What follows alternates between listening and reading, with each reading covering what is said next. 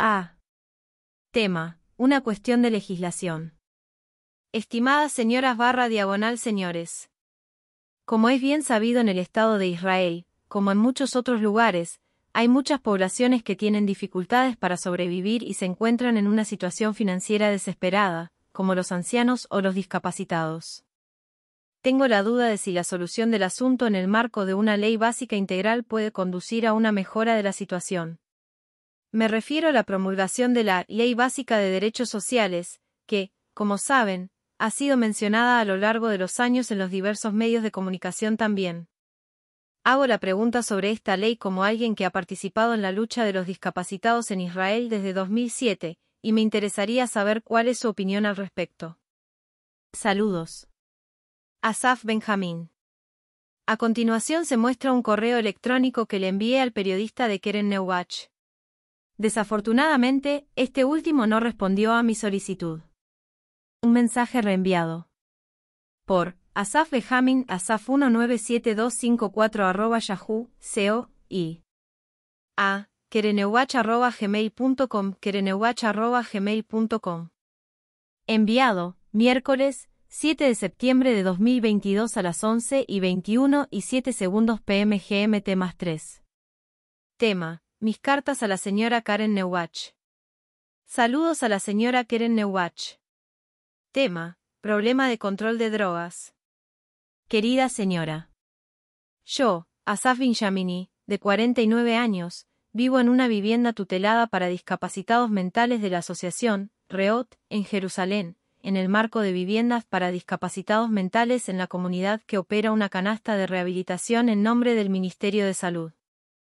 Tomo medicamentos psiquiátricos, y en los últimos años ha surgido una realidad insoportable en la que los psiquiatras de los centros de salud mental han dejado de monitorear los medicamentos psiquiátricos. Sé que esto sonará un poco absurdo, pero desafortunadamente esta es la realidad que encuentro una y otra vez. Pero como vivo con unos ingresos muy bajos, un subsidio de invalidez del Instituto Nacional de Seguros, ir al médico de forma privada es imposible para mí. Pero hoy no hay otra alternativa, ya que hasta los psiquiatras de los puestos de salud mental ya no son una dirección para mí, por dos razones. 1. Enfoque problemático del tratamiento. Cada vez que llega a la estación, los lesionados mentales son tratados automáticamente como personas que también tienen discapacidades mentales, lo que conduce a una falta total de escucha por parte de los médicos. Desde el momento en que llegaría a la estación, los médicos partirían de la premisa de que sabrían exactamente qué problemas padezco sin llegar a conocerme ni siquiera superficialmente o mínimamente. Esto resultó una y otra vez en prácticas de tratamiento incorrectas que se me aplicaron y también en mi incapacidad para cooperar con la actitud despectiva que vino con eso. Y lo que es más, incluso en los casos en que el personal de la clínica o los médicos me conocían, el trato seguía sin cambiar, lo que impedía cualquier posibilidad de tratar o ayudar y un sinfín de enfrentamientos con el personal que supuestamente dejaría el mismo seguimiento, supuestamente para evitar más daño y angustia mental innecesaria bajo el pretexto de ayuda o tratamiento. Sé que esto es una generalización, pero ¿qué puedes hacer? Esta es la realidad. Dejaría el mismo seguimiento, supuestamente para evitar más daño y angustia mental innecesaria bajo el pretexto de ayuda o tratamiento. Sé que esto es una generalización, pero ¿qué puedes hacer? Esta es la realidad. 2. Estado de salud física. A principios de 1998 tuve un accidente de trabajo en el Hotel Larom de Jerusalén donde trabajaba en ese momento durante unos 3 meses como parte de un proyecto de la organización, Alvin Israel, y desde entonces se desarrolló una serie de problemas físicos que el Instituto Nacional de Seguros no reconoce ninguno. Además, actualmente no existe ninguna otra entidad u oficina gubernamental que reconozca este daño. Desde ese accidente, mi condición ha empeorado lenta pero continua y consistentemente, y hoy he llegado a un estado en el que incluso llegar físicamente a las estaciones de salud mental es un asunto cada vez más difícil y problemático para mí. Un seguro general de salud del cual soy afiliado, y también el Ministerio de Salud alegaron que no tienen solución para esta situación y que no cuentan con un servicio de psiquiatra que trabaje a domicilio. En los últimos meses traté de encontrar una solución de una manera un poco diferente, acudiendo a un farmacólogo. Pero resultó que el farmacólogo que visité solo podía ayudarme parcialmente, y como no es psiquiatra, no tenía la capacidad de ayudarme a clasificar los medicamentos psiquiátricos que estoy tomando. Además, me quedó claro que debido a la pequeña cantidad de médicos que se ocupan de este campo, a modo de ilustración, en toda la metrópolis de Jerusalén y sus alrededores solo hay 2 médicos en este campo, el médico en su clínica y visitado en la medicina pública y otro médico al que se puede llegar en privado, cuando cada visita cuesta varios cientos de shekels que no tengo todas las posibilidades de pagarlos, y no sé si ella también lo hace en casa, y por razones obvias yo no escribo aquí los nombres de estos médicos o los nombres de las instituciones médicas donde trabajan, por lo que el seguimiento farmacológico no es posible en la realidad actual. Como saben, también existe un subcampo en farmacología llamado farmacología psiquiátrica. Y en resumen, estas circunstancias llevan a una persona en mi situación, que necesita los servicios de un psiquiatra que trabaja en su casa, a un callejón sin salida total, y a pesar de la necesidad urgente de controlar los medicamentos que estoy tomando, actualmente no me ofrecen ninguna solución razonable. Debo señalar que sí hay una psiquiatra en el entorno de atención de salud mental de la comunidad, sin embargo, se niegan obstinadamente a permitir que se quede en mi casa, algo que podría haber resuelto el problema al menos temporalmente. Esta negativa se dio así y sin ninguna razón, y en una muestra de total indiferencia a mi condición y al hecho de que la falta de seguimiento de la medicación puede incluso poner en peligro mi vida. De todos modos, estoy buscando una solución. ¿Tiene una idea para una solución que todavía se puede encontrar en esta situación? Señalaré que sé que usted es periodista y no médico, por lo que no le estoy pidiendo recomendaciones médicas. Esta es una dificultad burocrática que no me permite obtener el tratamiento que necesito, y tal vez usted tenga la oportunidad de ayudar en este asunto. También estaré listo para salir al aire si es necesario. Me gustaría señalar que escribo estas cosas como alguien que escucha muchos de los programas que usted presenta, y también aprecia mucho sus actividades públicas y mediáticas sobre temas relacionados con la salud mental. Escuché muchos de los artículos que preparó sobre el tema, y dado que todos los ministerios del gobierno no me ofrecen una solución y no hacen nada más que transferirme de uno a otro, entonces quién sabe, tal vez su intervención pueda ayudar en esto. Asunto que ha estado atascado durante muchos meses. Saludos. Asaf Beniamini. Calle Costa Rica 115. Entrada en la bemol 4. Kiryat Menahem. Jerusalén. Israel, código postal, 9662592. Mis números de teléfono, a domicilio, 972-2-642-7757.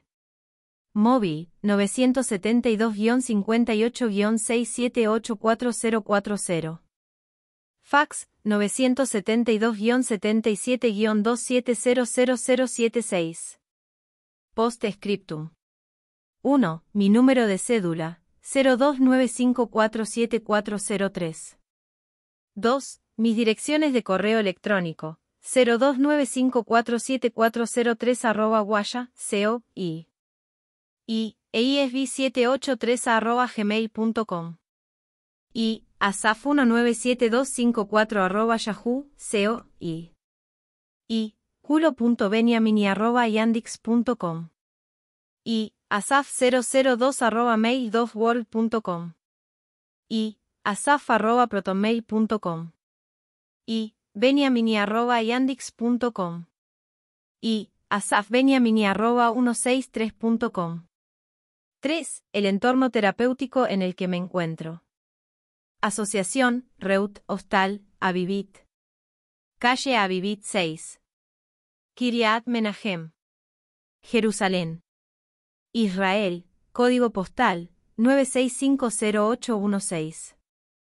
Los teléfonos de las oficinas del albergue, 972-2-6432551.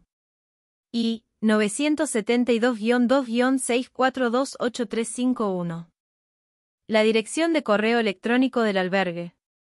avivit6@barak.net.il.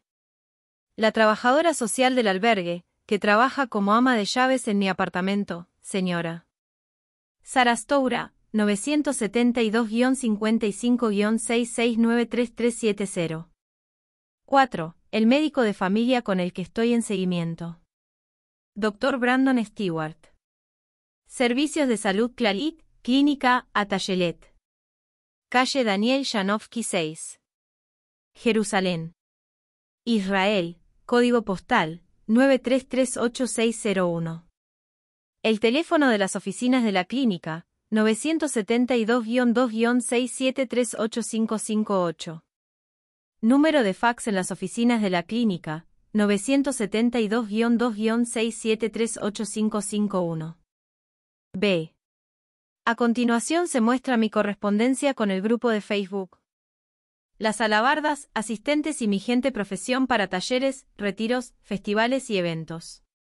El equipo de administración ha rechazado tu publicación en el grupo de ayudantes, asistentes y profesionales para talleres, retiros, festivales y eventos. Hace 3 horas. Asaf Beniamini reunió a ayudantes, asistentes y profesionales para talleres, retiros, festivales y eventos. 7 de septiembre a las 10:43. Para ayudantes, asistentes y profesionales para talleres, retiros, festivales y eventos. Tema: conferencias grabadas. Estimadas señoras / señores. Soy dueño del blog multilingüe Disability5.com que se ocupa de las cuestiones de la enfermedad y la discapacidad. El blog se creó en un sistema de WordPress.org y se almacenó en los servidores de Servers 24, CO, y estoy buscando un sitio web donde pueda encontrar grabaciones de conferencias que se puedan usar sin un problema de derechos de autor, similar, por ejemplo, al sitio web de Google Scholar en el área de artículos. ¿Conoces un servicio así? Saludos. Asaf Beniamini. Calle Costa Rica 115. Entrada en la bemol 4. Kiryat Menahem. Jerusalén. Israel, código postal 9662592. Mis números de teléfono, a domicilio, 972-2-642-7757. Móvil, 972-58-6784040. Fax, 972-77-27000076. Retroalimentación. No es relevante para el grupo. C. A continuación, 2 mensajes que dejé en la página de Facebook de la periodista Esti Pérez Benami. 1. Benjamín Asaf. A la señora Esti Pérez Benami, saludos, escucho todos los días el programa de radio. Edith colapsó y sufrió un derrame cerebral durante sus viajes. Wilson tomó su lugar. Aunque ella, como se mencionó, no fue elegida en ningún proceso democrático entre los años 1919 y 1920, después de todo, durante este periodo fue la presidenta a todos los efectos, la única mujer presidente hasta ahora en la historia de Estados Unidos. Saludos cordiales, Asaf Benjamini. 2. Benjamín Asaf. Adjunto a la entrada relevante de Wikipedia, e.wikipedia.org. La entrada está en hebreo, mi primer idioma, pero estoy seguro de que se puede encontrar casi en cualquier idioma. A continuación se muestra la carta que envié a Bipolar, lo que interesa a las personas con trastornos del estado de ánimo, depresión, ansiedad y depresión maníaca. Benjamín Asaf, asaf197254@yahoo, co, y a bipolarita@mania-depresian.co.i. Lunes 12 de septiembre a las 4:18. Para Bipolar, lo que interesa a las personas con trastornos del estado de ánimo, depresión, ansiedad y depresión maníaca. Tema: problema de control de drogas. Estimadas señoras / señores. Yo, Asaf Benjamini, de 49 años, vivo en una vivienda tutelada para discapacitados mentales de la Asociación, REOT, en Jerusalén, en el marco de viviendas para discapacitados mentales en la comunidad que opera una canasta de rehabilitación en nombre del Ministerio de Salud. Tomo medicamentos psiquiátricos, y en los últimos años ha surgido una realidad insoportable en la que los psiquiatras de los centros de salud mental han dejado de monitorear los medicamentos psiquiátricos. Sé que esto sonará un poco absurdo, pero desafortunadamente esta es la realidad que encuentro una y otra vez. Pero como vivo con unos ingresos muy bajos, un subsidio de invalidez del Instituto Nacional de Seguros, ir al médico de forma privada es imposible para mí. Pero hoy no hay otra alternativa, ya que hasta los psiquiatras de los puestos de salud mental ya no son una dirección para mí, por dos razones. 1. Enfoque problemático del tratamiento. Cada vez que llega a la estación, los lesionados mentales son tratados automáticamente como personas que también tienen discapacidades mentales, lo que conduce a una falta total de escucha por parte de los médicos. Desde el momento en que llegaría a la estación, los médicos partirían de la premisa de que sabrían exactamente qué problemas padezco sin llegar a conocerme ni siquiera superficialmente o mínimamente. Esto resultó una y otra vez en prácticas de tratamiento incorrectas que se me aplicaron y también en mi incapacidad para cooperar con la actitud despectiva que vino con eso. Y lo que es más, incluso en los casos en que el personal de la clínica o los médicos me conocían, el trato seguía sin cambiar, lo que impedía cualquier posibilidad de tratar o ayudar y un sinfín de enfrentamientos con el personal que supuestamente dejaría el mismo seguimiento, supuestamente para evitar más daño y angustia mental innecesaria bajo el pretexto de ayuda o tratamiento. Sé que esto es una generalización, pero ¿qué puedes hacer? Esta es la realidad. Dejaría el mismo seguimiento, supuestamente para evitar más daño y angustia mental innecesaria bajo el pretexto de ayuda o tratamiento. Sé que esto es una generalización, pero ¿qué puedes hacer? Esta es la realidad. 2. Estado de salud física. A principios de 1998 tuve un accidente de trabajo en el Hotel Larom de Jerusalén donde trabajaba en ese momento durante unos 3 meses como parte de un proyecto de la organización Alvin Israel, y desde entonces se desarrolló una serie de problemas físicos que el Instituto Nacional de Seguros no reconoce ninguno. Además, actualmente no existe ninguna otra entidad u oficina gubernamental que reconozca este daño. Desde ese accidente, mi condición ha empeorado lenta pero continua y consistentemente, y hoy he llegado a una situación en la que incluso la llegada física a las estaciones de salud mental es un asunto difícil y cada vez más problemático para mí.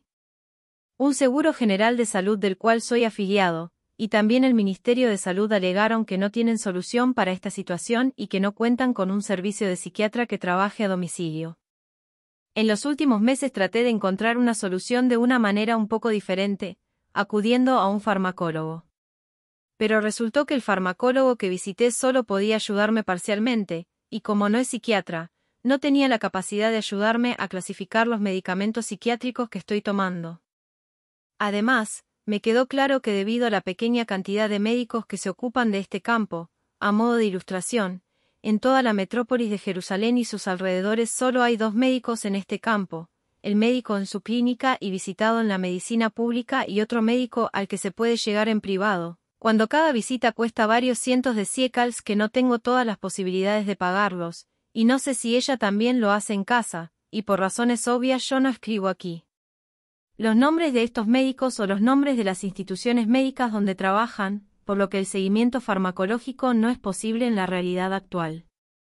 Como saben, también existe un subcampo en farmacología llamado farmacología psiquiátrica.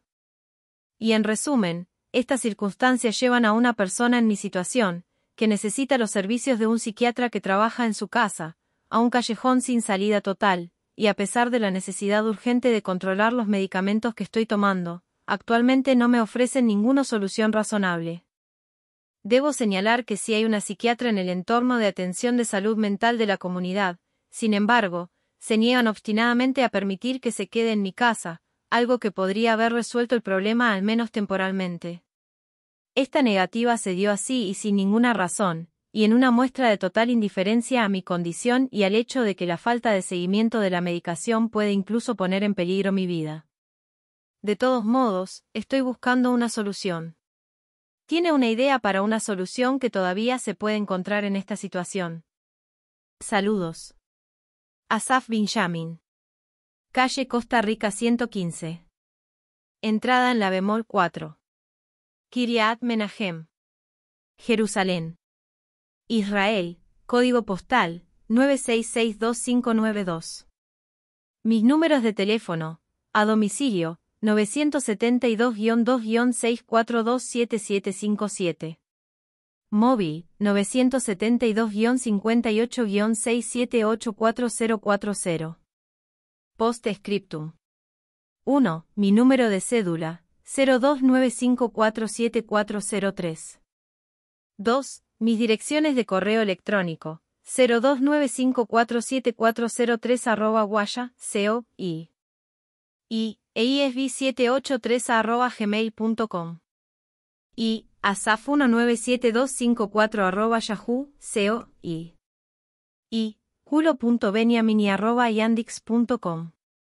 Y asaf002 @mail2world.com. Y asaf@protonmail.com. Y beniamini@yandix.com. Y asafbeniamini@163.com. 3. El entorno terapéutico en el que me encuentro. Asociación, Reut, Hostal, Avivit. Calle Avivit 6. Kiryat Menahem. Jerusalén. Israel, código postal, 9650816. Los teléfonos de las oficinas del albergue, 972-2-6432551. Y 972-2-6428351. La dirección de correo electrónico del albergue. avivit6@barak.net.i. La trabajadora social del albergue, que trabaja como ama de llaves en mi apartamento, señora Sarastoura, 972-55-66933370. La psiquiatra del equipo del albergue, doctora Katia Levin. 4. El médico de familia con el que estoy en seguimiento. Dr. Brandon Stewart. Servicios de salud Clarit, la clínica del Paseo Marítimo. Calle Daniel Janovsky 6. Jerusalén. Israel, código postal, 9338601. El teléfono de las oficinas de la clínica, 972-2-6738558. Número de fax en las oficinas de la clínica, 972-2-6738551. A continuación se encuentra el comienzo de una carta que estoy enviando a varios lugares. A. Tema: asesoramiento periodístico. Estimadas señoras / señores. En 2007 me uní a la lucha de los discapacitados en Israel, y desde el 10 de julio de 2018 lo hago como parte del movimiento Natagber, al que me uní. En el movimiento Natagber tratamos de promover los derechos de los discapacitados transparentes, personas como yo que sufren discapacidades y problemas de salud graves que no son visibles para el exterior, lo que también provoca discriminación en relación con otras personas discapacitadas. Señalaré que los éxitos en el avance de la lucha fueron extremadamente limitados, e incluso hoy, escribo estas palabras el jueves 16 de junio de 2022, las diversas autoridades del Estado de Israel no cooperan con nosotros y no hacen nada excepto referirnos de uno a otro. Después de muchos llamamientos a los medios israelíes y artículos publicados en ellos, en algunos de los cuales también participó el autor de esta carta, que no ayudaron, pensé en intentar otro curso de acción, un llamamiento a los medios extranjeros fuera del Estado de Israel, en un intento de encontrar periodistas de diferentes partes del mundo que mostraran interés en el tema. Por lo tanto, me gustaría preguntarle, ¿tiene alguna idea sobre las formas en que se puede hacer esto? Saludos. Asaf Benjamín. A continuación, algunas palabras explicativas sobre el movimiento social al que me uní el 10 de julio de 2018, tal como aparecieron en la prensa. Tatiana Kaduchkin, una ciudadana común, decidió establecer el movimiento Natagber para ayudar a los que ella llama los discapacitados transparentes. Hasta el momento, unas 500 personas de todo el país se han sumado a su movimiento. En una entrevista con Yehuman de Canal 7, habla sobre el proyecto y aquellas personas con discapacidad que no reciben la asistencia adecuada y suficiente de las agencias pertinentes, simplemente porque son transparentes. Según ella, la población con discapacidad se puede dividir en dos grupos: discapacitados con silla de ruedas y discapacitados sin silla de ruedas. Ella define al segundo grupo como discapacitados transparentes, porque, según ella, no reciben los mismos servicios que las personas discapacitadas en silla de ruedas, a pesar de que se definen con una discapacidad del 75 al 100%. Estas personas, explica, no pueden ganarse la vida por sí mismas y necesitan la ayuda de los servicios adicionales a los que tienen derecho las personas discapacitadas en silla de ruedas. Por ejemplo, los discapacitados transparentes reciben un subsidio de invalidez bajo del Seguro Nacional, no reciben ciertos complementos como el subsidio de servicios especiales, el subsidio de acompañante, el subsidio de movilidad y también reciben un subsidio inferior del Ministerio de Vivienda. Según la investigación realizada por Caduchin, estas personas discapacitadas transparentes tienen hambre de pan a pesar del intento de afirmar que en el Israel de 2016 no hay personas con hambre de pan. La investigación que realizó también afirma que la tasa de suicidio entre ellos es alta. En el movimiento que fundó, trabaja para poner a los discapacitados transparentes en las listas de espera de vivienda pública. Esto se debe a que, según ella, no suelen entrar en estas listas a pesar de que se supone que son elegibles. Mantiene bastantes reuniones con miembros de la NESAT e incluso participa en reuniones y discusiones de comités relevantes en la NESAT, pero según ella, aquellos que pueden ayudar no escuchan y aquellos que escuchan están en la oposición y por lo tanto no pueden. Ayuda. Ahora llama a más y más personas con discapacidad, transparentes, a unirse a ella, a contactarla para que pueda ayudarlos.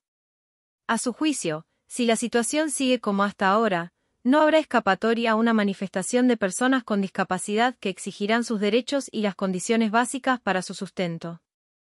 G. Puede ponerse en contacto con la directora del movimiento, Nitgaber, señora Tatiana Caduchin, de domingo a jueves entre las 11 y las 8 horas de Israel, excepto las festividades judías y las diversas festividades israelíes.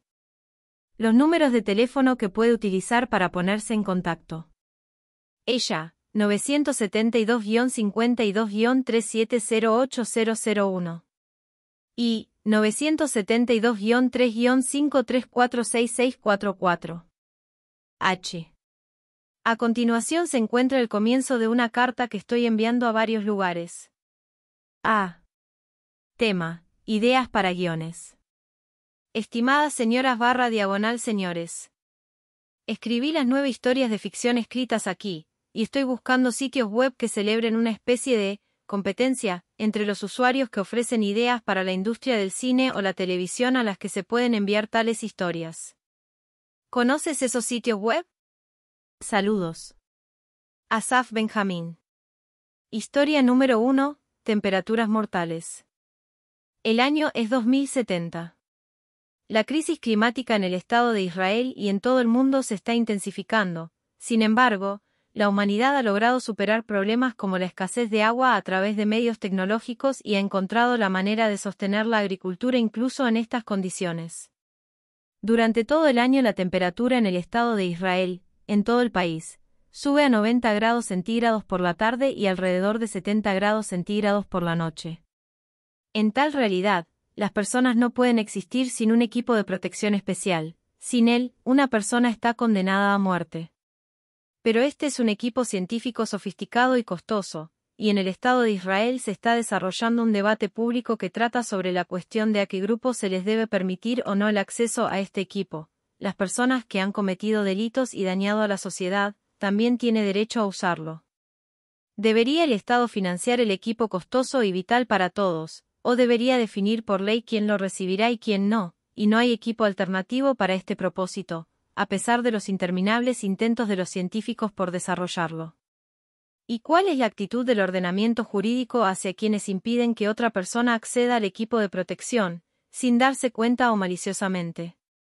¿Y si el Estado de Israel ayuda en este asunto a los países del tercer mundo donde el equipo falta o funciona mal, lo que causa una mortalidad masiva, o debido a su alto precio, el Estado de Israel está obligado a brindar esta protección en primer lugar a sus propios ciudadanos, independientemente de su afiliación política o ideológica? Y como los medios de comunicación, radio, televisión. Y hay otros dilemas relacionados con el mismo equipo de protección. En algunas de las fábricas que lo producen, utilizan aceite producido a partir de animales no kosher, que es parte esencial del proceso de producción, sin el cual no se puede obtener el producto final. Los principales rabinos no permiten el uso de este equipo por razones halágicas y, por lo tanto, el público religioso y ultraortodoxo encontró una manera de producir el mismo equipo de protección utilizando solo aceite producido a partir de animales kosher, lo que hace que todo el proceso de producción sea significativamente más costoso. En esta situación, surgen tensiones entre el público laico, que afirma que no está dispuesto a financiar el exceso de gastos de producción, y el público ultraortodoxo, que afirma que siendo el Estado de Israel el Estado del pueblo judío, y para preservar el carácter judío del Estado, todo el público debe participar en estos costos excesivos. La necesidad de financiar esas empresas especiales también surge en los diversos sistemas electorales, en medio de debates amargos, muy apasionados e interminables entre los diversos partidos. Por supuesto, también entre los musulmanes del mundo. Y también hay consecuencias geopolíticas, una parte considerable de los musulmanes en Europa, que mientras tanto se han convertido en mayoría en el continente, sostienen sus fábricas con todos los sobrecostes. Las poblaciones cristianas se niegan a obedecer, como resultado, somos testigos de conflictos incesantes que desembocan en verdaderas guerras religiosas. La situación en el continente llega a un caos total y la intervención de los poderes solo exacerba la situación debido a los intereses en conflicto cuando cada poder interviene para ayudar a otro bando en la lucha. El Estado de Israel no interfiere en lo que está sucediendo, sin embargo, los servicios de seguridad del Estado de Israel están muy preocupados por esto debido a la relativa proximidad de algunas de las zonas donde se desarrollan las batallas en la misma Unión Europea que ha dejado de funcionar a nivel civil en cualquier aspecto y se ha convertido en una arena de lucha interminable en la que caen muchas víctimas. En Israel, se hacen muchos esfuerzos para rescatar a las poblaciones judías de las zonas de batalla y ayudarlas a emigrar a Israel. Sin embargo, debido a los grandes recursos que el propio Estado de Israel se ve obligado a pagar para la producción del equipo de protección, queda un presupuesto muy reducido para los servicios de seguridad que se ocupan de estas actividades. Los trabajadores de las industrias de defensa acuden a grandes manifestaciones, montan una gran protesta pública que dura muchos años y no le creen al Estado de Israel porque no hay suficientes presupuestos para las operaciones de rescate. Estas protestas no tienen éxito, y según los manifestantes, los distintos gobiernos israelíes muestran una total indiferencia hacia ellas. Lo sienten, y en vista de esta situación insoportable en la que las operaciones de rescate no pueden ser financiadas, los servicios de seguridad israelíes están constantemente tratando de encontrar formas innovadoras y creativas para rescatar a los judíos que quedaron atrapados en las zonas de batalla en la sangrienta Europa, un intento de recaudar fondos a través de asociaciones especiales, así como un llamamiento a los jóvenes que tienen conocimientos en los campos de la tecnología en busca de ideas innovadoras y creativas para estas operaciones de rescate. Estas protestas no tienen éxito, y según los manifestantes, los distintos gobiernos israelíes muestran una total indiferencia hacia ellas. Lo sienten, y en vista de esta situación insoportable en la que las operaciones de rescate no pueden ser financiadas, los servicios de seguridad israelíes están constantemente tratando de encontrar formas innovadoras y creativas para rescatar a los judíos que quedaron atrapados en las zonas de batalla en la sangrienta Europa, un intento de recaudar fondos a través de asociaciones especiales, así como un llamamiento a los jóvenes que tienen conocimientos en los campos de la tecnología en busca de ideas innovadoras y creativas para estas operaciones de rescate. Estas protestas no tienen éxito, y según los manifestantes, los distintos gobiernos israelíes muestran una total indiferencia hacia ellas. Lo sienten, y en vista de esta situación insoportable en la que las operaciones de rescate no pueden ser financiadas, los servicios de seguridad israelíes están constantemente tratando de encontrar formas innovadoras y creativas para rescatar a los judíos que quedaron atrapados en las zonas de batalla en la sangrienta Europa, un intento de recaudar fondos a través de asociaciones especiales, así como un llamamiento a los jóvenes que tienen conocimientos en los campos de la tecnología en busca de ideas innovadoras y creativas para estas operaciones de rescate. Cuento número 2. Granja de insectos. En las industrias militares de todo el mundo se está desarrollando un nuevo tipo de arma, los insectos electrónicos voladores, que son controlados remotamente por computadoras. Los chips instalados en este diminuto insecto están programados para sentarse en un objetivo específico, es decir, soldados del ejército enemigo, e inyectarles un veneno mortal que les provocará la muerte en unos segundos. Inmediatamente después, opera un mecanismo de autodestrucción, en el que el insecto electrónico en realidad se destruye a sí mismo a través de una explosión controlada. Varios países están desarrollando esta arma en secreto, cuando la velocidad a la que opera el insecto hace muy difícil detectarlo, cuando todas sus acciones, el asentamiento sobre la víctima, la inyección automática de veneno así como la explosión controlada duran solo unas décimas de segundo. Pero algunos servicios secretos de algunos países del mundo logran descubrir la existencia de estos sistemas en países enemigos, algo que también se mantiene en absoluto secreto. Los servicios de seguridad del Estado de Israel deciden sumarse a esta moda, pero hacen algo que es exclusivo de Israel, que no existe en ningún otro país. En todo el mundo, las instalaciones donde se producen estos insectos electrónicos son muy pequeñas, y las más grandes alcanzan como máximo unos metros cúbicos por instalación, y a modo de ilustración, en el salón de una casa normal hay al menos varios cientos de tales instalaciones. Pero en el Estado de Israel se está dando una realidad diferente, y mucho más escandalosa. Se están construyendo enormes instalaciones en grandes áreas, que, por supuesto, debido a su secretismo, nadie sabe qué se está haciendo realmente con ellas.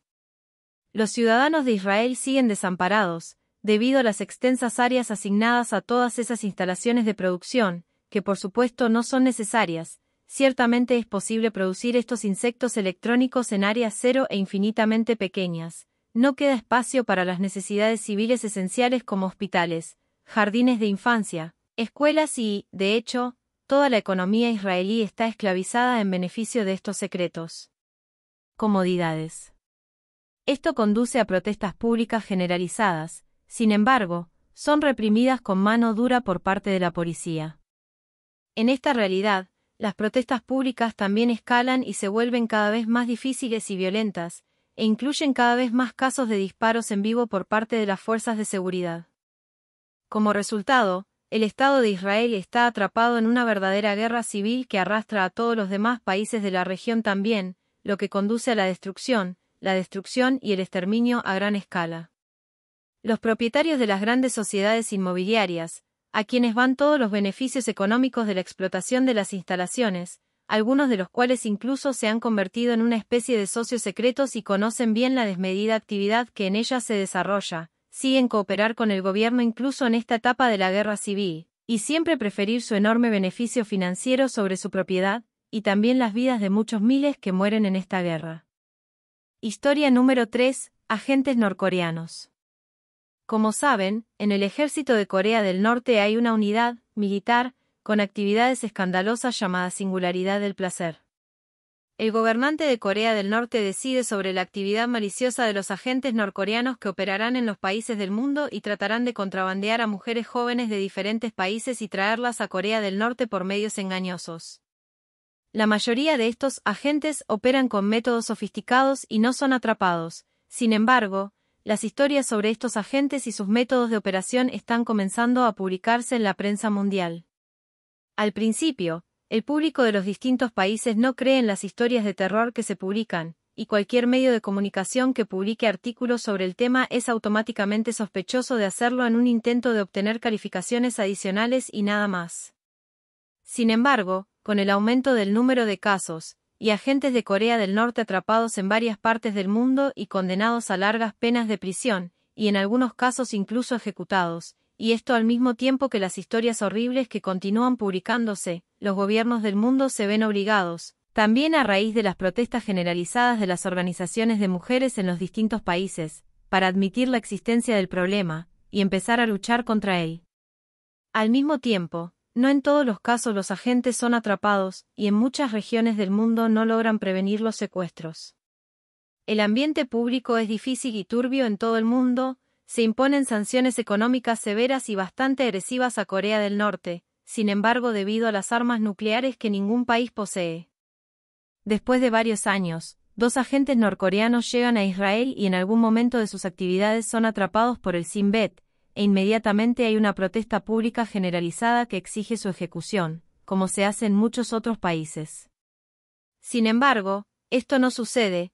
Los 2 agentes están efectivamente enjuiciados y condenados por delitos graves por realizar trata de personas, y reciben una sentencia de cadena perpetua. Sin embargo, la Corte Suprema del Estado de Israel se niega a condenarlos a muerte. Al hacerlo, Israel no rehúye las amenazas de Corea del Norte, porque si Israel no libera de inmediato a los 2 convictos, comenzará una guerra nuclear que destruirá el mundo entero. Al hacerlo, el Estado de Israel gana una mejora considerable en su posición en la opinión pública internacional. Al mismo tiempo, la permanencia del fenómeno y la imposibilidad de que el mundo lo desarraigue genera una gran angustia y una realidad insoportable en la que mujeres de todo el mundo temen en cualquier momento ser secuestradas. Organismos de inteligencia de todo el mundo publican una especie de licitación internacional en la que se ofrecen altos premios económicos a quien logre encontrar formas creativas de erradicar el fenómeno de los secuestros. Se están desarrollando una especie de concursos en los que participa personal de inteligencia de todo el mundo, y cada año se realiza una ceremonia secreta donde se entregan los premios. Los ganadores firman formularios de confidencialidad con una clasificación muy alta, y esto en medio de la guerra de agentes que se desarrolla en todo el mundo. Historia número 4. Ondas de cáncer. Un pequeño grupo de científicos de diferentes países del mundo está desarrollando un tratamiento innovador que cura todo tipo de cáncer. El tratamiento se realiza, en una primera etapa, sobre la identificación de la diminuta huella sonora, que no puede ser distinguida por el oído humano, del flujo sanguíneo en el cuerpo del paciente, identificación que es posible incluso desde una distancia de miles de kilómetros, y con dispositivos que saben cómo identificar estos reclamos de sonido mientras ignoran las ondas de sonido que provienen de muchas otras fuentes, como el ruido de los automóviles, el ruido de una transmisión de radio o televisión, una conversación normal entre personas, etc. Después de que el dispositivo reconoce la impresión de sonido de la sangre del paciente, sabe, según sus características únicas, identificar el tipo de cáncer que padece el paciente, y en pocos segundos. Pero es una tecnología secreta que no es accesible al público en general que no sabe nada de su existencia. Esta tecnología es accesible a un número muy limitado de líderes mundiales como los multimillonarios y los grandes capitalistas, el presidente de los Estados Unidos o el presidente de Rusia. Un agente del Mossad israelí tiene una enfermedad terminal de cáncer, y cuando los médicos le informan que solo le quedan 6 meses de vida, activa sus habilidades únicas y logra descubrir la existencia del método de curación único, y el hombre comparte esto con sus médicos que en un principio no le creen, lo tratan con desdén y lo diagnostican con una enfermedad del alma y perdiendo el contacto con la realidad. Pero el hombre no es dañino para el medio ambiente y no es peligroso, por lo que no lo internan a la fuerza en un hospital psiquiátrico, y deciden dejarlo a su suerte en vista de que aún le queda mucho tiempo de vida. El hombre del Mossad que se excede en el trato secreto también es despreciado descaradamente por sus amigos en la comunidad de inteligencia, y simplemente le dicen que deje de decir tonterías. El hombre decide, en un intento por salvar su vida, contactar directamente a los desarrolladores del tratamiento innovador y logra, mientras comete un delito grave, sobornarlos para que pueda recibir de ellos el tratamiento médico que necesita. Su estado está mejorando rápidamente, algo que es recibido con total sorpresa entre todas las personas que lo rodean, y esto sucede al mismo tiempo que se revela el grave acto de soborno que tuvo lugar. Cuando la policía de Israel comienza a investigar el caso, más y más personas en el sistema comienzan a afirmar que no puede ser una mera coincidencia aquí, y que debe haber una conexión entre los dos. El hombre del Mossad que tenía cáncer y se recuperó del tratamiento innovador fue llevado a muchas investigaciones, y motivado por la mejora significativa en su salud, decidieron investigarlo cada vez más intensamente, y en un momento u otro fracasó en la investigación, lo que llevó a los investigadores a los métodos que utilizó para obtener el tratamiento que recibió. Los investigadores están convencidos en esta etapa de que no hay razón en estas circunstancias para continuar con las investigaciones y liberar al sujeto de inmediato. Al mismo tiempo deciden, por razones ideológicas, revelar el innovador método de tratamiento y filtrarlo a la prensa. El hombre del Mossad que tenía cáncer y se recuperó del innovador tratamiento fue llevado a muchas investigaciones, y motivado por la mejora significativa en su salud, decidieron investigarlo cada vez más intensamente, y en un momento u otro se rompió en la investigación, llevando a los investigadores a los métodos que utilizó para obtener el tratamiento que recibió. Los investigadores están convencidos en esta etapa de que no hay razón en estas circunstancias para continuar con las investigaciones y liberar al sujeto de inmediato. Al mismo tiempo deciden, por razones ideológicas, revelar el innovador método de tratamiento y filtrarlo a la prensa.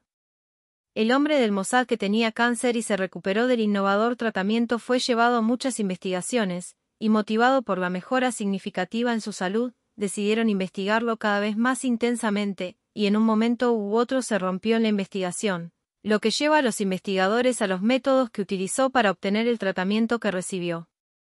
Los investigadores están convencidos en esta etapa de que no hay razón en estas circunstancias para continuar con las investigaciones y liberar al sujeto de inmediato. Al mismo tiempo deciden, por razones ideológicas, revelar el innovador método de tratamiento y filtrarlo a la prensa. Al principio nadie cree la historia, pero con la presentación de más y más pruebas de la existencia de la innovadora tecnología de curación, su imagen pública cambia en pocos años y recibe legitimidad. Sin embargo, a pesar de la amplia legitimidad pública, el ex hombre del Mossad, así como sus investigadores, son arrestados y llevados a juicio por una serie de cargos, como obtener algo de manera fraudulenta bajo circunstancias agravantes, violar el deber de confidencialidad de los funcionarios y más. El público exige la liberación de los acusados y se realizan muchas manifestaciones en apoyo de ellos. Pero nada ayuda, y la Corte Suprema del Estado de Israel envía al acusado a largas penas de prisión, mientras ignora por completo muchas circunstancias atenuantes, incluida la necesidad de revelar la tecnología de curación especial para salvar vidas. Al final, el resultado es sombrío, la tecnología de curación única ya no es un secreto, pero sigue siendo accesible para muy pocas personas debido a su precio astronómico, $80 millones. Además, las mismas personas que lo filtraron, el ex agente del Mossad y sus interrogadores permanecen en prisión por el resto de sus vidas, y el tribunal insiste en seguir la ley seca aquí e insiste en que los acusados continúen en prisión debido a los delitos que cometieron. Y, por supuesto, las circunstancias atenuantes tan significativas de salvar una vida no tienen valor a los ojos de los jueces del Estado de Israel. Cuento número 5. La muerte del profesor.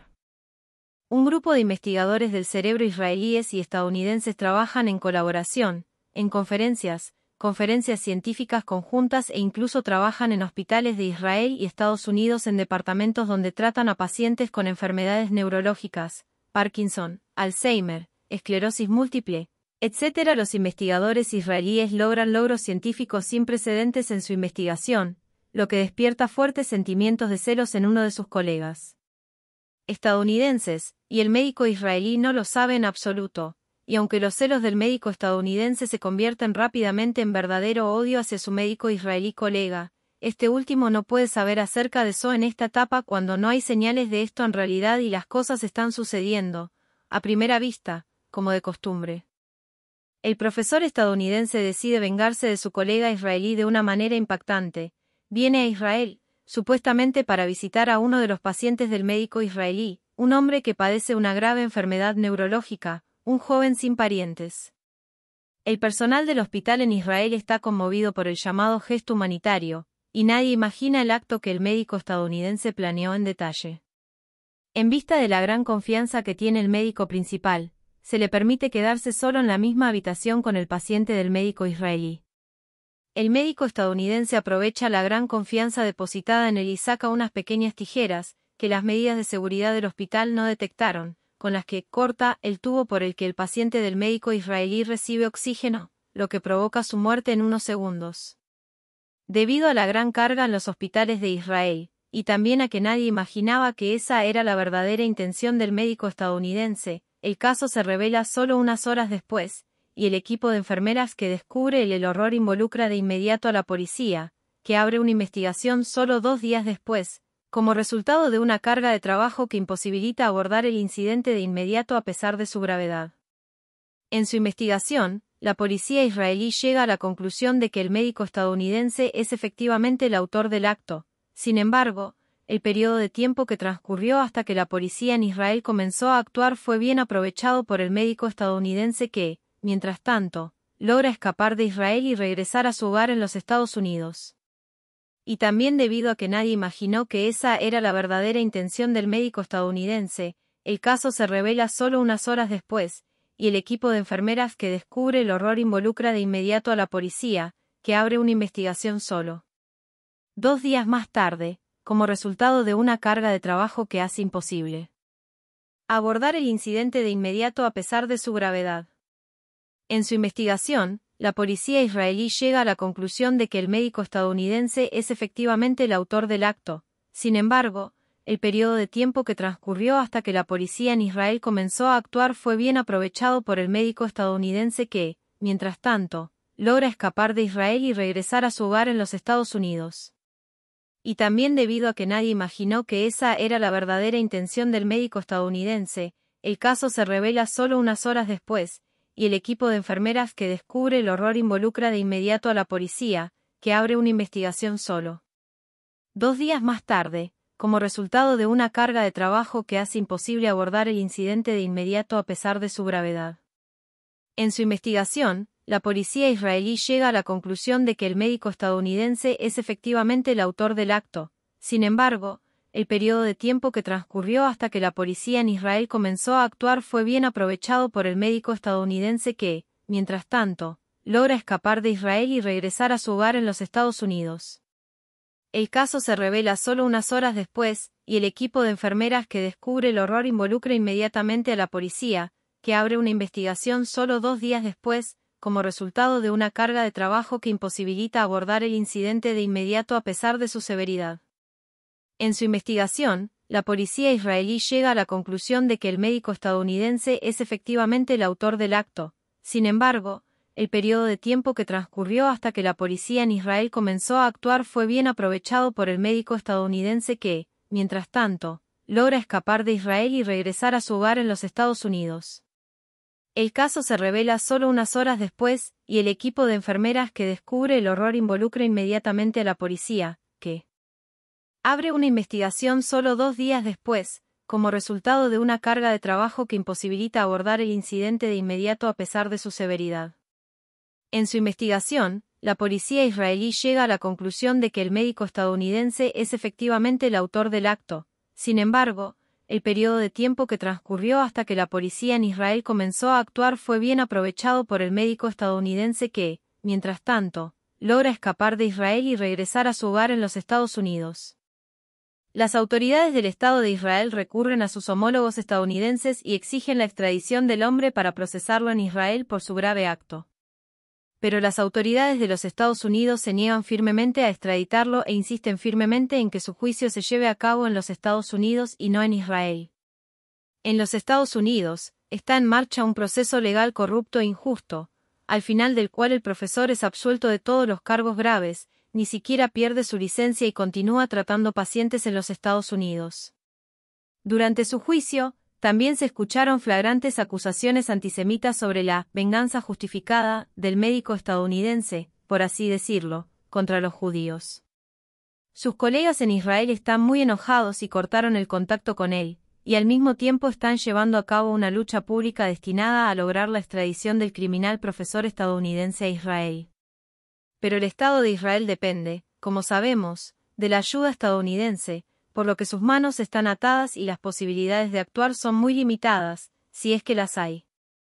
Unos meses después de finalizar el proceso judicial en Estados Unidos, la esposa del joven profesor estadounidense encuentra un día su cuerpo en el patio de su casa, con graves signos de violencia en el cuerpo. Ella, por supuesto, contacta de inmediato a la policía local, y se está llevando a cabo una investigación que llega a un callejón sin salida y nadie tiene idea de la identidad del asesino. También las investigaciones de los servicios de inteligencia estadounidenses, la CIA y el FBI también llegan a un callejón sin salida y no logran encontrar ni la más mínima pista sobre la identidad del asesino. Quedan muchas preguntas sin respuesta. La residencia de ese profesor estaba bien protegida por portones eléctricos, un sistema de identificación inteligente, por lo que era muy difícil incluso para sus familiares entrar a su casa. Entonces, ¿cómo lograron los asesinos llegar al patio, arrastrar al profesor allí y asesinarlo, y más cuando nadie se percató del acto en tiempo real? ¿Cómo puede existir tal situación? Y, ¿por qué la CIA y el FBI siquiera abrieron una investigación o se involucraron, considerando que este es un caso criminal privado y no un asunto relacionado con la seguridad nacional de Israel o los Estados Unidos? Fueron sus antiguos cómplices israelíes los que provocaron su muerte, en vista de su gran ira por su traición hacia ellos, su acto criminal, las declaraciones antisemitas durante su posterior juicio y también por el resultado del corrupto proceso legal en el que fue absuelto. Y si este es realmente el caso, ¿por qué nadie en el Estado de Israel sospecha de ellos y no se abre ninguna investigación policial contra ellos? Es posible que la llamada investigación de la CIA y el FBI no fuera una investigación real sino una maniobra escenificada. Y si ese fuera el caso, ¿por qué la CIA y el FBI tenían interés en presentar tal tergiversación? O hay otra posibilidad, el paciente narcisista que asesinó al profesor estadounidense en realidad no lo era, y tenía conexiones que nadie en el hospital conocía. Y son esas personas, que nadie sabe quiénes son, las que decidieron vengarse del profesor estadounidense y asesinarlo. Puede existir tal situación. Historia número 6, el sistema. En todo el mundo, muchas muertes ocurren repentinamente, cuyo origen o causa nadie comprende. Después de varios meses de investigar los casos por parte de todas las fuerzas policiales del mundo, finalmente logran descubrir que todos los fallecidos fueron efectivamente asesinados a tiros, y se están llevando a cabo investigaciones en las que se condena a quienes están seguros de haber cometido todos los asesinatos. Pero nadie sabe cómo explicar cómo la tasa de criminalidad pudo haber aumentado repentinamente de manera tan pronunciada sin ninguna explicación o razón lógica. Como resultado de esta situación, más y más prisiones se ven obligadas a construirse, y la industria de la construcción de prisiones se convierte en la principal industria de toda la economía global, que los ricos del mundo comienzan a administrar. Después de varios años en los que el número de víctimas alcanza muchos millones, la Policía Mundial está cooperando en la investigación de los casos en un esfuerzo cada vez mayor para tratar de averiguar cuál es la verdadera razón del fuerte aumento en las tasas de criminalidad y descubrir una sorprendente la realidad en su extrañeza. Todos los tiroteos, y sin excepción, no fueron cometidos por delincuentes de carne y hueso sino mediante un sistema computarizado de reconocimiento facial. Que, por un fallo del software, comenzaron a matar a tiros automáticamente a cualquier persona que pusiera una sonrisa en su cara.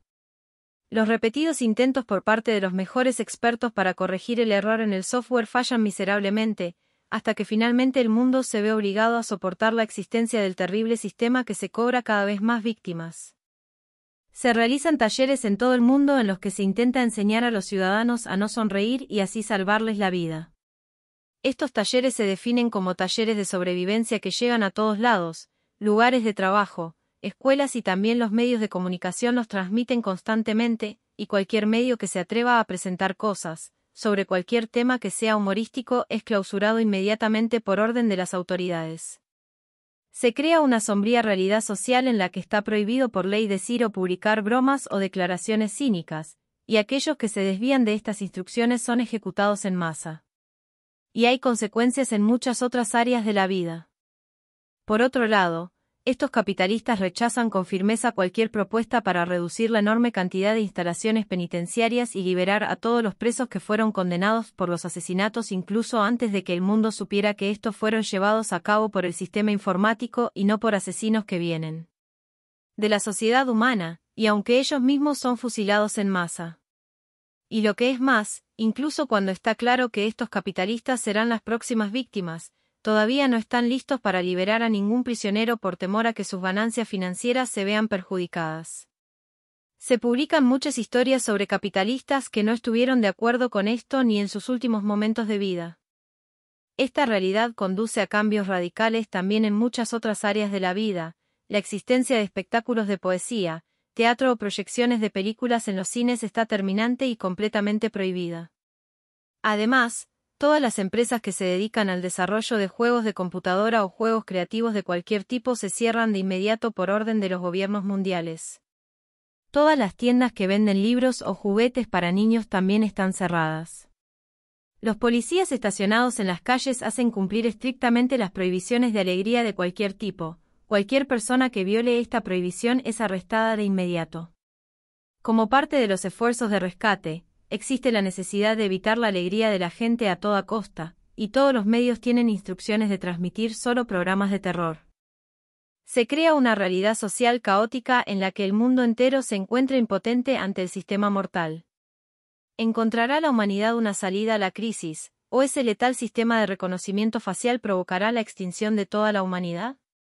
¿Habrá alguien que logre encontrar la patente que salvará a los humanos del sistema y la tecnología que ellos mismos desarrollaron? Historia número 7, la máquina. En algún lugar se inventa una extraña máquina, cuya única acción es herir gravemente a cualquiera que pase por ella. Un grupo de enfermos mentales encuentran la extraña máquina, entran en ella, y luego salen de ella con heridas graves, y nadie entiende por qué, ya que este pequeño grupo de personas son los únicos en todo el mundo que saben de su existencia. Se las arreglan con sus últimas fuerzas para buscar ayuda y son hospitalizados durante muchos meses con yeso en todo el cuerpo, cuando le dicen a los equipos médicos que los atienden que se lesionaron proactivamente. Sin embargo, la existencia de la máquina es mantenida en secreto por ellos, e incluso después de muchas conversaciones con ellos, los equipos médicos no pueden entender qué causó sus graves lesiones. Durante su hospitalización, el personal médico trata a las personas con gran dedicación. Finalmente, este grupo de personas se recupera, y a pesar de todo el sufrimiento que les tocó, regresan a la misma máquina, y nuevamente la atraviesan y resultan gravemente heridos, pero esta vez no sobreviven a las graves heridas y mueren. La ausencia del grupo se siente en su lugar de residencia, la policía recibe un informe al respecto y comienza a buscarlos. Después de largos meses de búsqueda, la policía finalmente encuentra los cuerpos de las personas, y también nota la existencia de esa extraña máquina que se lleva a examinar. La extraña historia se publica, y luego también se descubre el extraño funcionamiento de la máquina mortal y comienza a ser investigado en un intento por entender quién es el responsable de su invención, con la intención de llevarlos ante la justicia. Pero la investigación llega a un callejón sin salida, y nadie logra responder a la pregunta de quién inventó la extraña máquina y por qué se construyó. Los signos de interrogación solo aumentan en vista del hecho de que ningún partido se benefició de su actividad, y no se usó para ningún propósito excepto para dañar a quienes pasaban por él. Las cosas siguen siendo un misterio. Hay víctimas, pero no hay culpables que puedan ser llevados ante la justicia, y dado que nadie puede entender cómo se construyó esta máquina, porque se construyó y quién es culpable de construirla, deciden destruirla, y el misterio sobre ella se resolverá. Permanecer sin resolver por los siglos de los siglos. Cuento número 8. Los edificios. Como sabemos, debido al calentamiento global, la estabilidad de muchos edificios residenciales se está viendo socavada, el hierro del esqueleto de los edificios se expande, agrietando el hormigón y lo que técnicamente conduce al derrumbe de todo el edificio. Como resultado del considerable empeoramiento de la situación, muchos edificios residenciales en todo el mundo ya no son aptos para vivir, y poblaciones cada vez más grandes se ven obligadas a soportar una disminución significativa en el nivel de vida, pasando a vivir en barro, casas o incluso cuevas, y dado que en algunos casos incluso estas soluciones residenciales no son posibles y grandes poblaciones se ven obligadas a gestionarla toda su vida bajo el cielo. En esta situación, los ricos del mundo se reúnen en secreto y pagan grandes sumas de dinero a las firmas de arquitectos para que les inventen métodos de construcción alternativos, a través de los cuales será posible construir casas que perduren en las nuevas condiciones. Los arquitectos de todo el mundo finalmente encuentran una tecnología adecuada para esos capitalistas, y la nueva tecnología, así como las conexiones entre las oficinas de los arquitectos y los capitalistas se mantienen en secreto y esta información no es accesible a las poblaciones en constante crecimiento que ya no tienen lugares para vivir. Se ha creado toda una rama de la economía global basada en la construcción de estos edificios especiales. El público en general nota que los capitalistas tienen casas que duran y no se derrumban, sin embargo nadie tiene una explicación para este fenómeno que a muchos les parece muy extraño. Las sospechas del público en general, así como la gran curiosidad que acompaña a este misterio hace que el público en general investigue y trate de entender por qué esos ricos tienen casas tan estables. Finalmente se revela la verdad, lo que genera una gran indignación y un reclamo inequívoco de esos capitalistas de que la tecnología que les permita vivir en casas estables sea accesible a partir de ahora para el público en general, y no solo para ellos. Sin embargo, los propietarios del capital, a pesar de sus repetidas promesas de que estas cosas se harán, después de todo, en la práctica esto no sucede, y la tecnología de construcción única sigue siendo accesible solo para este grupo limitado de la población, lo que hace que prevalezca la ira pública. Y el inicio de intentos violentos de invasión a los complejos residenciales especiales. Los capitalistas, por el interés de protegerse, utilizan su dinero para reclutar una especie de fuerzas policiales privadas, y esto después de que sus llamamientos a las fuerzas policiales o militares en sus países no son respondidos por los deseos de los policías o soldados, la gran mayoría de los cuales tampoco tienen un lugar donde vivir después de que sus casas también se hayan derrumbado, no reciben respuesta. Los soldados de este tipo de ejércitos privados obtienen, a cambio de sus acciones. Pero, sorprendentemente, las fuerzas militares y policiales regulares son incapaces de derrotar a los ejércitos privados de los capitalistas, y estas guerras residenciales siguen sin decidirse y cobran decenas de millones de víctimas. Los ricos del mundo aún no están listos para comprometerse, y a pesar del extenso y terrible baño de sangre, mantienen con todas sus fuerzas el control de la tecnología de construcción que les permite una solución de vivienda que ha sido robada a cientos de millones de personas en todo el mundo. ¿Vemos alguna chispa de humanidad en alguno de ellos? ¿Estará alguna de las personas más ricas del mundo realmente dispuesta a lanzar la tecnología de construcción única a todo el público y a precios razonables, lo que podría poner fin a las guerras de desgaste indecisas entre sus ejércitos y los ejércitos de los diversos países del mundo? O incluso en una realidad tan extrema, la línea de ganancias es lo único que determina. Historia número 9. Arqueología del futuro. Están todos presentes en clase. Multa. En las lecciones anteriores hablamos extensamente sobre las excavaciones realizadas en la zona del Reino de Jordania, las cuales arrojan luz y amplían mucho nuestro conocimiento de lo que sucedió en el reino a principios del siglo XXI y mediados del mismo. También recibimos información importante sobre su cultura, idioma y las complejas relaciones que prevalecieron entre ellos y el vecino reino de Israel, tanto durante el reinado de Benjamín Netanyahu, como en los años posteriores. Quienes deseen ampliar sobre el tema pueden leer el instructivo artículo de la profesora Macera Tucado, quien, como saben, lleva muchos años impartiendo clases en nuestra universidad. También te recomiendo que leas el importante libro del escritor del siglo XXIII Tutu croato llamado. Como mencionamos, la revolución robótica e informática estaba en sus inicios, y los automóviles, camiones, aviones e incluso gran parte de los trenes usaban conductores humanos para su viaje y propulsión y no las máquinas que conocemos hoy en el año 2540. Hay mucha evidencia de que una variedad de otras actividades, como limpiar casas y edificios, distribuir paquetes o correo, así como hacer cumplir las leyes de tránsito, fueron realizadas por humanos y no por máquinas. Al mismo tiempo, existen pruebas contradictorias sobre el papel que desempeñan las impresoras 3D, y no nos queda del todo claro por qué o en qué circunstancias se inventaron, e incluso las áreas de la vida en las que se usaron no están claras para nosotros. A nosotros.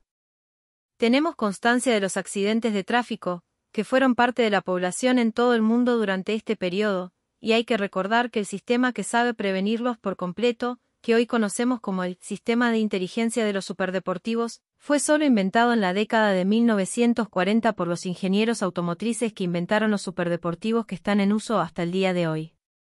Aquí les muestro fotografías de las terribles consecuencias de los accidentes en esos días, y en el sitio web de la universidad también pueden encontrar vídeos que ilustran las formas en que ocurrieron. En la última parte de nuestra conferencia, mencionaré las excavaciones que se están realizando en el sitio al sur de la ciudad de Jerusalén, donde encontramos algunos hallazgos interesantes. En muchas partes del área de excavación nos encontramos con las inscripciones Kiryat Menachem, Kiryat Mosé, Hostel Avivit, Barrio Bait HaKarem, así como la inscripción Asociación Yad Zara. Todavía no sabemos cuál es el significado de estas inscripciones. Eran estos grandes edificios públicos. Nombres de comunidades. Nombres de grandes organizaciones, tal vez como otras grandes organizaciones como el Partido Likud, que conocemos de este periodo entre 2010 y 2020. Hoy solo tenemos conjeturas, pero aún no hemos podido comprender el verdadero significado de estas inscripciones, que están escritas en letras completamente diferentes de la nueva escritura hebrea digital en uso hasta el día de hoy, que se inventó ya en 2080. Observamos que el significado de algunas otras inscripciones como Desfile del Orgullo Gay, Comité Electoral Central para la Knesset, así como la inscripción El Pueblo Palestino, no nos queda claro hoy y todavía no sabemos cuál es el significado de esos conceptos eran en aquellos días de principios del siglo XXI. Mientras tanto, continuamos con las excavaciones, un sitio de excavación dirigido por el profesor de arqueología Sotio Croti, con quien puede consultar o hacerle preguntas. Entonces, hasta la próxima clase, puede revisar los materiales en los que traté de despertar su curiosidad, y nos encontraremos en la clase que se llevará a cabo la próxima semana. Y, a continuación hay una carta, que estoy enviando a varios lugares. A. Tema: acciones en el sitio. Estimadas señoras / señores. Soy dueño del sitio multilingüe disability5.com que trata el tema de las personas con discapacidad.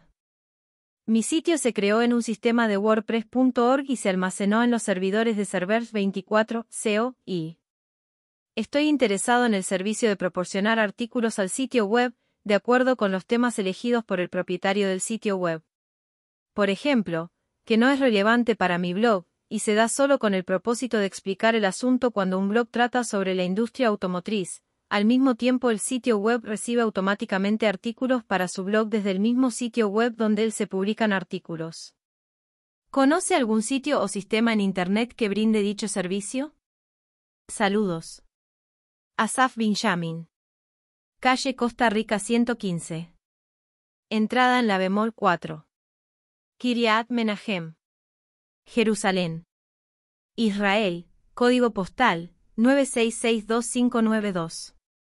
Mis teléfonos, a domicilio, 972-2-642-7757. Móvil, 972-58-6784040. Fax, 972-77-2700076. Post-scriptum. 1. Mi número de cédula, 029547403. 2. Mis direcciones de correo electrónico, 029547403 @guaya, co, y eisb783 y asaf19725 @yahoo, co, y culo.beniamini@yandix.com y asaf002 @mail2world.com y asaf@protonmail.com y beniamini@viki.com. 3. Mi blog incluye los 67 idiomas: uzbeko, ucraniano, urdu, azerí, italiano, indonesio, islandés, albanés, amárico, inglés, estonio, armenio, búlgaro, bosnio, birmano, bielorruso, bengalí, vasco, georgiano, alemán, danés, holandés, húngaro, hindi, vietnamita, tayiko, turco, turkmeno, telugu, tamil, griego, yidis, japonés, letón, lituano, mongol, malayo, maltés, macedonio, noruego, nepalí, suajili, singalés, chino, esloveno, eslovaco, español, serbio, hebreo, árabe, pastún, polaco, portugués, filipino, finlandés, persa, checo, francés, coreano, kazajo, catalán, kirguís, croata, rumano, ruso, sueco y tailandés. Estoy buscando un sitio web o un sistema en Internet que pueda proporcionar la edición automática de artículos en estos idiomas. 4. Declararé que compré el complemento, a un costo único de NIS 25 Biblioteca de Medios mejorada, y adjunto aquí el enlace a la página web donde puede descargar el software y luego cargarlo como complemento para WordPress. WordPress.org. ¿Qué acciones se pueden realizar con este complemento? ¿Para qué se puede usar? J. A continuación mi correspondencia con la guía del hostal, a Vivit, 972-54-2604842.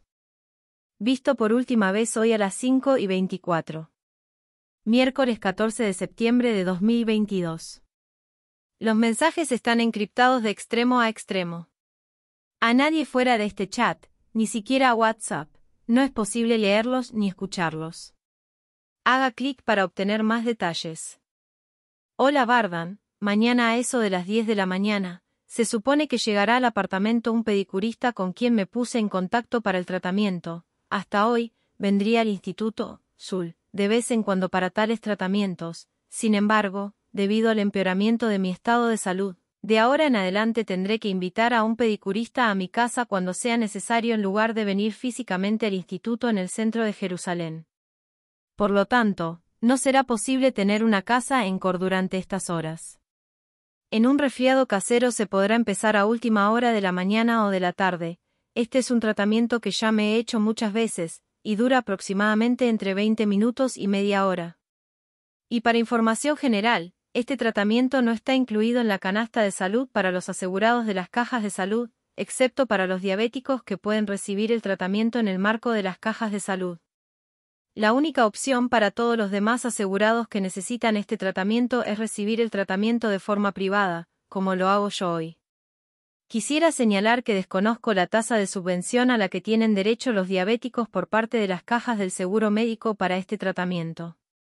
Saludos, Asaf Benjaminidair desde la vivienda tutelada del albergue, Avivit. Quisiera señalar que desconozco la tasa de subvención a la que tienen derecho los diabéticos por parte de las cajas del seguro médico para este tratamiento. Saludos, Asaf Benjaminidair desde la vivienda tutelada del albergue, Avivit. Quisiera señalar que desconozco la tasa de subvención a la que tienen derecho los diabéticos por parte de las cajas del seguro médico para este tratamiento. Saludos, Asaf Benjaminidair desde la vivienda tutelada del albergue, Avivit. 7:45. Jueves.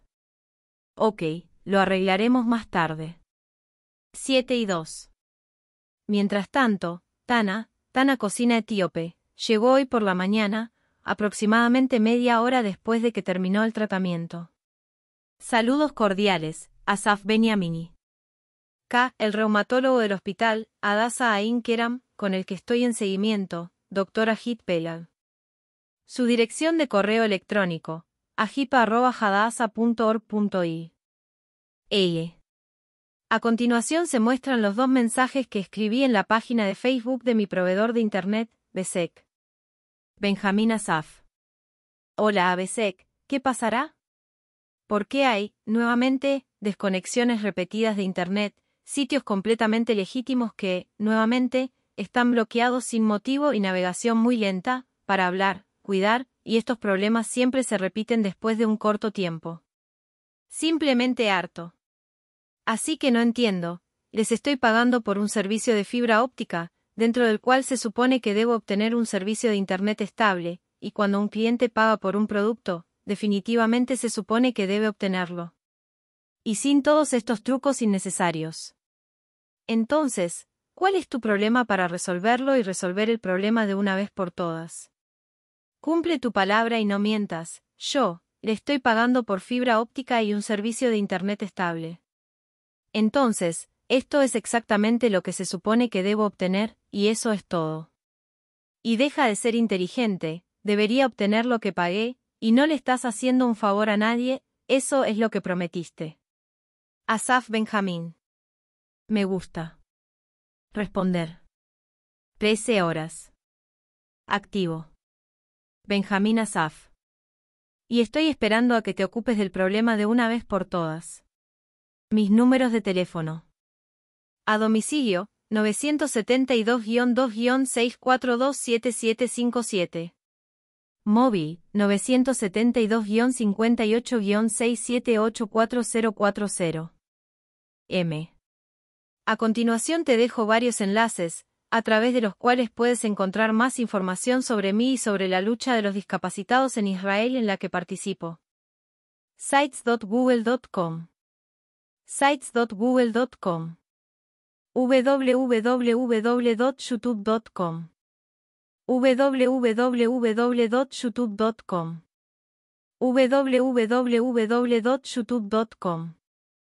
Savbim.co.il % de 7% 9% de 7% AA, % de 7% 99% de 7% 9% de 7% 99% de 7% 9 de % de 7% a 9% de 7% 9% de 7% 9% de 7% 99% de 7% 9 de % de 7% a % de 7% 9% de 7% 99% de 7% a 8% de 7% 95% de 7% 90% de 7% a Por ciento de 7% 94% de 7% a 0% de 7% 9% de 7% 99% de 7% 9 de barra diagonal. Anchor.fm www.nitgaber.com SoundCloud.com